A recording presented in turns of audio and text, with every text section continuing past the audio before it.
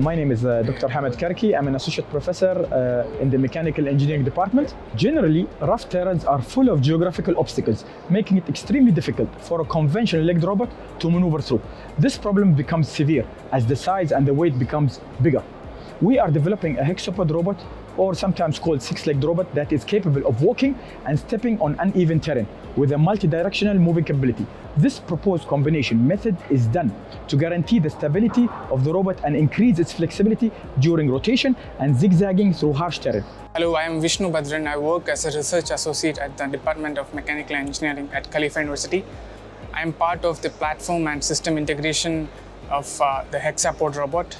As the name suggests, it has 6 legs and each leg has 3 electrical actuators. Each actuator weighs about 70 kgs, and for an arm alone, it weighs approximately around 400 kilograms. Every actuators are controlled using its own motor drivers.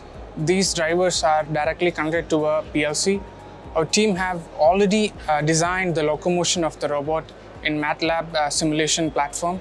Currently, this project is still in the initial development stage, and we have some more mechanical engineering and control tasks to make the arm movement for the smooth functionality. My name is Hamad al-Hani. I'm part of the National Service and Akhbar program. I focus mainly on the foot assembly of the Hexapod robot. I decided to withstand the weight of the robot while standing and walking. The heel design enables the robot to walk on rough terrains and tilted surfaces. The Hexapod robot is designed smartly by integrating existing designs and technologies to achieve an agile structure and effective maneuverability.